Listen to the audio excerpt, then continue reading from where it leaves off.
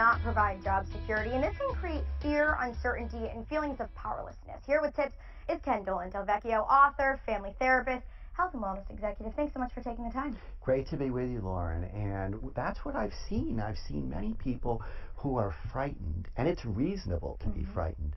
And what they do is they lay low, they don't raise suggestions, they try not to draw attention.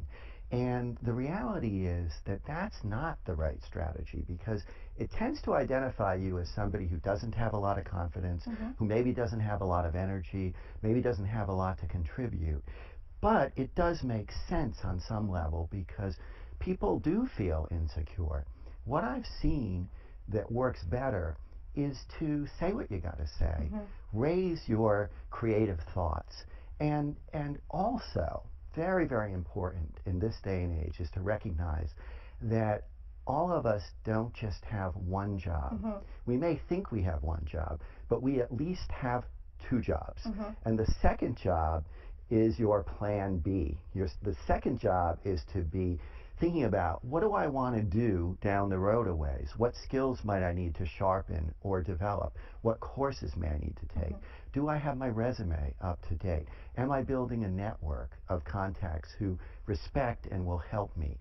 Because when we do that, we then develop a level of security that's really important. Now, before we get into the second job, I want to go more in detail into that in a little bit.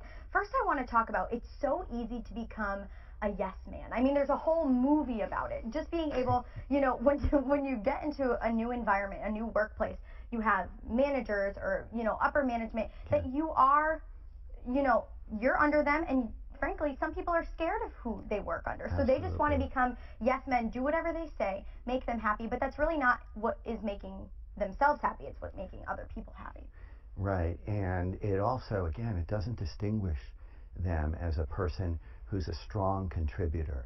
They may feel like that's the way to get along and get by, but it doesn't help them to be a person who is perhaps going to be seen as the right kind of person to advance in the company.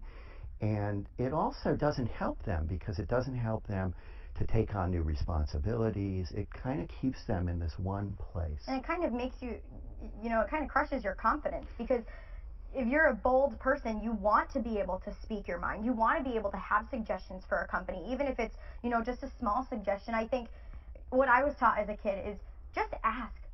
The worst thing that can happen is that they say no. Absolutely, absolutely. And recently, I created a program, and one of our senior executives came to it, and another colleague of mine said, "How did you get him to come?"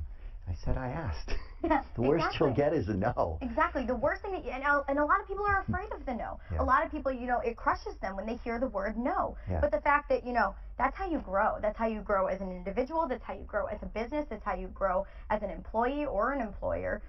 Getting shut down every now and then is probably good for you. And just knowing that you're going to be okay.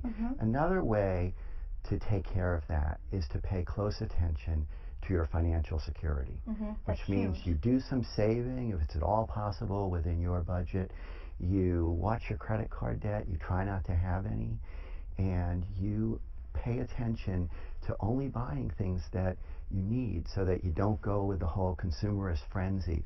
The more we have a bit of a cushion, the more we're going to feel like I can say what I need to say, I can contribute what I have to contribute, and I can also be looking for my next best opportunity. All of that is empowering. And that is all part of this second job that we all have for ourselves. You want to have that confidence in yourself that, God forbid, the job that you're in right now, if you say something and it happens to be that you're not the perfect fit for them anymore, having this second option and this cushion to fall back on is so important, not only for your well-being, but also for your mind.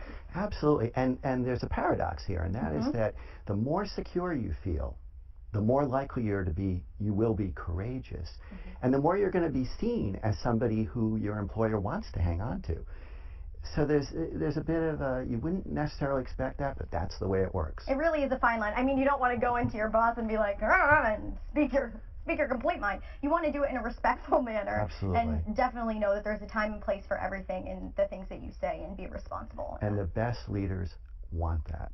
They want you to say what you have to say. They want your creativity. They want your constructive challenges. They see that as extremely valuable. Added value to the company. Ken, I want to thank you so much for coming in, and for more information about this segment or so many more, you can visit us online at mymassappeal.com.